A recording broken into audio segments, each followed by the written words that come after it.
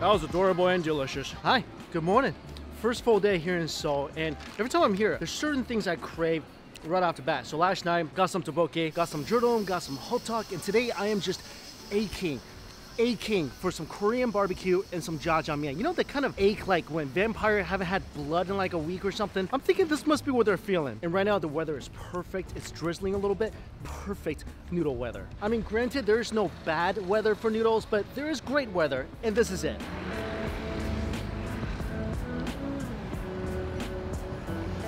Oh, it's like the bear pooped custard. Sorry if biting this thing's head off was really disturbing for a lot of you, but this is very, very good. Is it too early in the morning for puns? Not, right?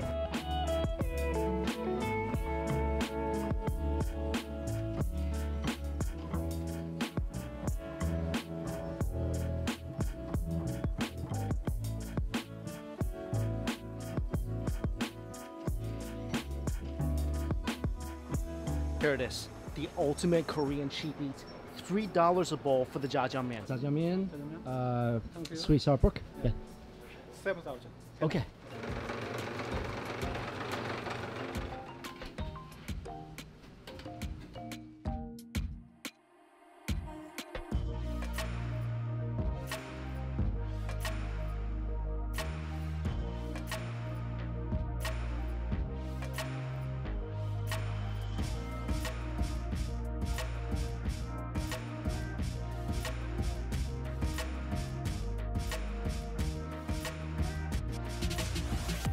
I've never been so happy to have a bowl of jjajangmyeon in front of me. I've been craving this for so long. And I found this place because Chinese people love it. So they've been raving about it, like overseas Chinese when they come here. They all come to this place and they say this jjajangmyeon is the best. And of course, jjajangmyeon was originally a Chinese dish, so I figured they probably know what they're talking about. I mean, as soon as I walked in, this place is a quintessential mom and pop shop. I mean, the mom's cooking, the pop's serving and taking the money. I didn't realize the noodles were made fresh. So this literally came out the noodle maker about 5 minutes ago. And a bowl of jjajangmyeon, pretty big bowl as well, topped with big chunks of meat, onions, sauce, and a plate of sweet and sour pork. And that's what you're supposed to eat this with. $3, $4, total of $7. If you want a good cheap eat in Seoul, probably can't find anything better than this. Now, let's see if it lives up to the hype.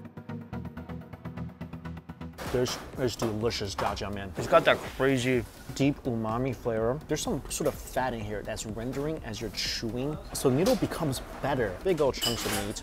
Sauce is creamy. It's not too fermented. And definitely not overly sweet at all. The pork, sweet and sour pork, it's just like it should be. Crispy on the outside, covered in that thick, sweet glaze. And there's already a little chili in here. I feel a slight bit of burn, but let's add some more.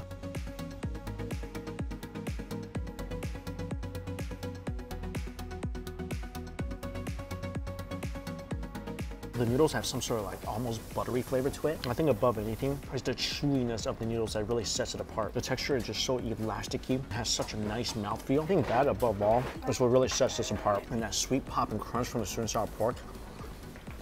And it's really a perfect combo. This place, they don't skimp on the meat. They don't skimp on the sauce. They definitely don't skimp on the noodles.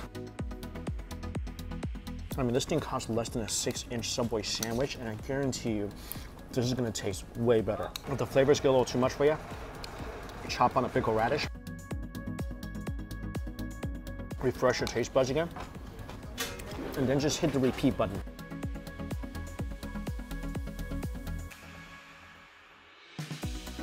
I'm a big fan of restaurants where you walk in, they only serve like a few things. And here, these noodles, the pork, a seafood dish, that's like the only thing they have here. It's not all tourists. Most people here right now, all Koreans. And also, any chance I get to support a mom and pop operation like this, I'm gonna do it. This thing definitely scratched my jjajangmyeon itch. I mean, where in the world, in a relatively expensive city, can you find freshly made noodles, delicious ones, for $3? When you're here, come get a bowl.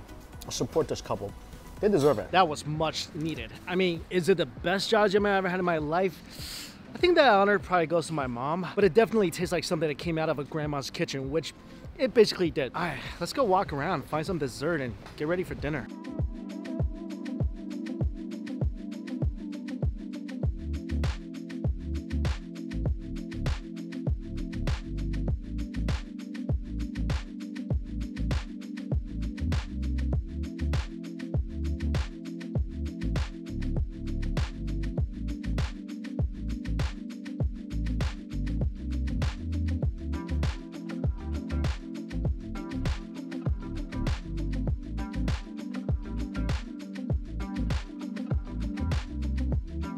This place is so adorable. The floor is heated, so it's nice and toasty. You can't see it. There's like a little gazebo type. They get their own little private tea room. That's the best. Sweet red bean porridge, shaved ice, jujube, honey cookie set, Korean traditional tea, long white rice cake, Korean traditional tea, dry chrysanthemum. Yeah, let's do the rice cake and the traditional tea. I'm also gonna try this porridge.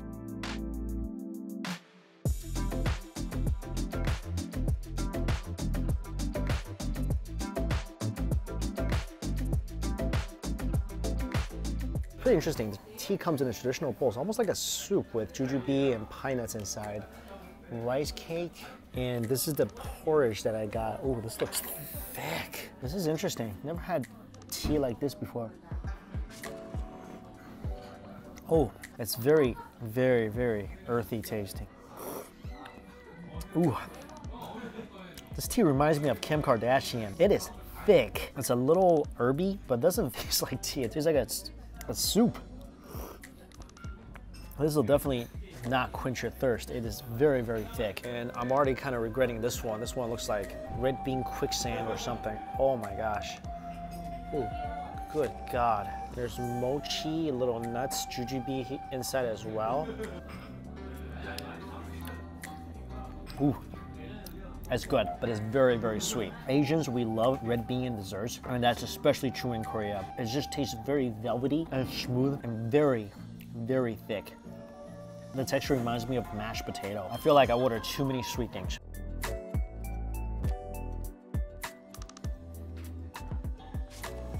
That's delicious. Toasted mochi. It reminds me of like the bottom layer of rice in a rice cooker, where it's more toasted. It's actually not overly sweet at all. I feel like that is my salvation. Honestly, don't get the jujube tea. That, oof, this red bean is good, but man, don't try to tackle this by yourself. Overall though, love places like this. Really traditional little spot, and I just sit with a little ring drizzling down outside. I really do like settings like this. It's so calming and relaxing. By the way, this area I'm at right now is called Insadong. It's kind of a touristy place, but it's super cool. I like it here. Got tons of artsy stuff, pottery, handmade paper products, a lot of these traditional tea shops like the one I was at right now. So it's just really fun to kind of walk around and pick up some souvenirs for your friends. And look at this, it's so cute. It's a great place to walk around, digest a little bit before my baked barbecue dinner. Welcome to the meat market. Let's go check it out.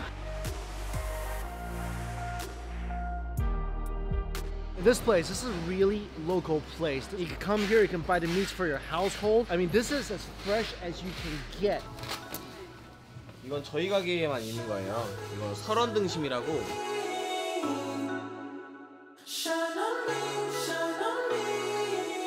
I've been going out of my head. I've been waiting for someone to give me help. All I'm asking for is just some space and some time, then I'll be alright. I've been having thoughts in my mind, I can't get up. Tell me things I can't say myself, from you and nobody else. Everything is out of my sight. This is all so new to me. I can do it all in your way. Say all the things that you say. I can do it all in one night. When I go out. This is by far the coolest Korean barbecue experience I think I've ever had in my life. Like, just being a part of that process. This reminds me of the seafood market I went to, where you pick out your seafood and then you take it to a restaurant, they cook it for you. But this is like that, except for it's steak. And we got different types of meat. They give us some beef sashimi, and then these will go into a soup. So the restaurant will put these into a soup. We're gonna have soup as well. And then everything is just going on the grill. And it's charcoal grill, so you already got that great smoke. Oh, it smells good. I've ate plenty of Korean barbecues in my life. This is by far the most exciting time for me. I mean, all the different cuts of meat, all the beef, you see this, right? Crazy quality hanwoo. It's marbled, it's tons of fat. Look how pretty the pattern is. People should just like wear this as a dress. This pattern is just glorious. And guys, another thing, this is gonna be way cheaper than if you go to a restaurant and you ask for this kind of quality meat. It's gonna be way cheaper because you're buying it directly from the source. And this is something not a lot of tourists do, right? Not a lot of people do it. And this is like really just locals come here and do this. It's like a little hidden barbecue secret. I'm so happy to be a part of it. I'm so happy to be able to tell you guys about it.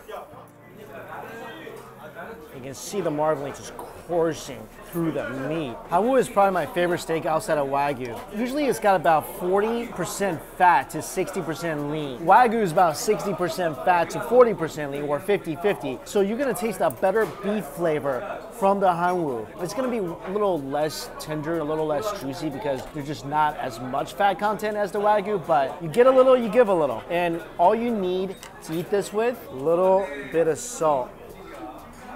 All you need. Oh man. Hello, Korea. God bless you for this.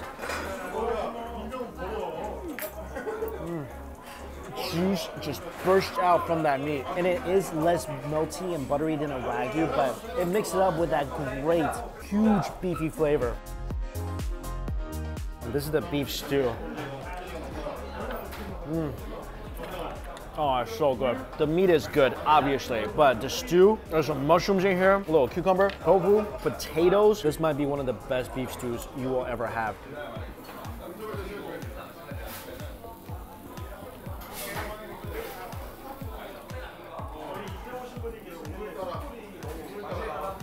This is the tail chuck flap, and it's part of the cow that's kind of like right beside its neck.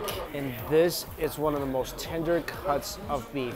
And what's great about Hanwoo, and the same thing with Wagyu, it's okay to kind of char it up a little bit because there's so much fat content. It's never gonna be dry. Unless you completely burn it, it's never gonna be dry.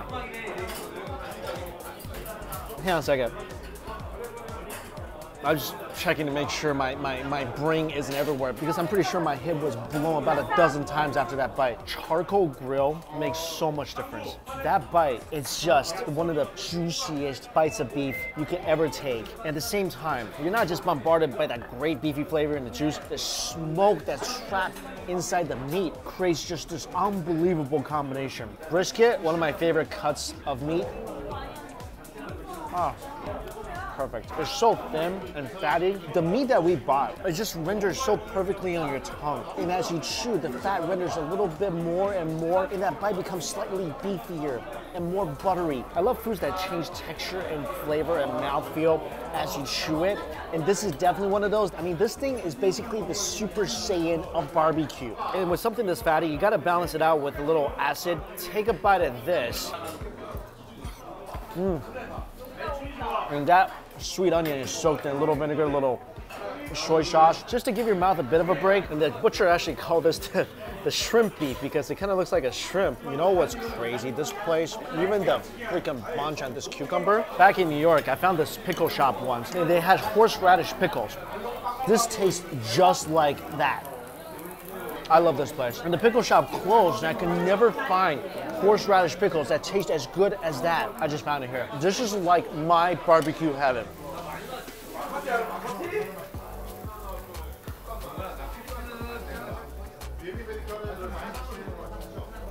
Oh my God. That little shrimp meat, that shrimp cut of meat, that might be the juiciest piece we have so far, right? That was like a beef juice grenade. The flavor is almost too much. I mean, is that even a thing? Can a girl be too pretty or a guy be too cute? Can there be too much money? Can there be beef on a barbecue that tastes too good? Am I crazy? But if that were possible, that bite would have been it. That little shrimp part is actually part of the sirloin. It is the best tasting, most tender, juicy part of the sirloin. Calling it like a shrimp cut is very fitting because that thing's a juicy. Also, you get a lot of beef for the money. I mean, there's still so much beef left. Not a bad thing. I'm very happy about that. I'm not sad about that at all. Wake up, baby, all the stars are shining bright. Yeah, we should stay up so that we can look at them all night.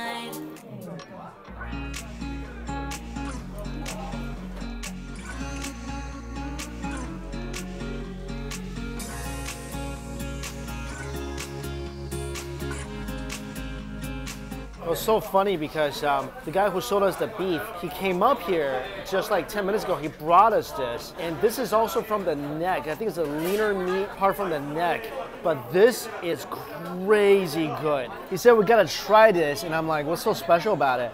It's not that fatty, but there's like an incredible amount of beef flavor in this. It's definitely the beefiest piece of meat we had tonight. It's like I'm just like chewing on cow essence. It's not the most juicy, but that's definitely the most flavorful. I feel like my mind just keeps getting blown by this place. This is the most exciting part. Try aged 21-day tenderloin.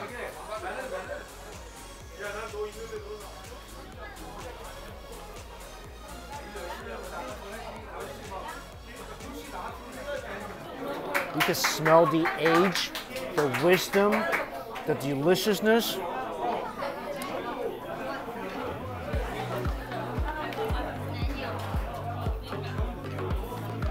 As happy as I already was tonight, I didn't think anything else could make me happier until I took a bite of this. It's not the juiciest bite I've taken. It's not the most tender bite I've taken tonight. But that aged tenderness with that slight funk makes this one of the most delicious bites that ever sat on this barbecue in front of me. I feel like you need a good combination of fatty beef and lean beef, because with the lean, you get so much more of that great beef flavor with that wonderful char and that slight snappiness where you bite into it and the juice just start flowing out. This thing is like the Mariano Rivera of beef, the perfect closer. I'm just gonna say it. By far the best Korean barbecue I've ever had in my life. I mean, I've had really fancy Korean barbecue like at Cote, however you pronounce that, in New York City, the Michelin star Korean barbecue. I mean, they did bring out like good cuts of steak, but that was like $200 a person. That wasn't even 20% full after finishing that. This $180 worth of steak, we're still not even halfway through it. I mean, this thing could feed 3 people easily. This place that we brought it to, wonderful banchan, great beef stew, the flavors, the textures, the charcoal grill. Everything about tonight has been transcendent. And if you come to Seoul and you're craving Korean barbecue, come to this crazy meat alley. Choose your steaks, go up to one of these places, cook it. So you're more involved in the process, you're more like selective with your meat. Talk to the butcher, ask him what cuts are best. And honestly, I feel like we got some really, really quality stuff. And it easily would have fed 3 people, so it comes out to about $60 a person. That's how much I usually would spend on Korean barbecue in the States, and trust me, the quality, not even close to what I had tonight. And if you look around, like Jelena said, it's just all locals. I'm like the only tourist here, but trust me, you gotta give this place, well, not even this place, this whole experience a try. It is unlike anything I've ever had before. I mean, there's a lot of butcher shops and a lot of different restaurants, but if you want to go to the one I went to, it's this one right here. And it's this butcher shop. Oh, look, it's got a picture of that guy. Thank you, thank you. Oh, actually, I was confused. I didn't buy the meat over there. That's the restaurant I went to. I got the meat from this guy right here. And this is his shop. It's good, man. Yeah, thank you. Go see this guy.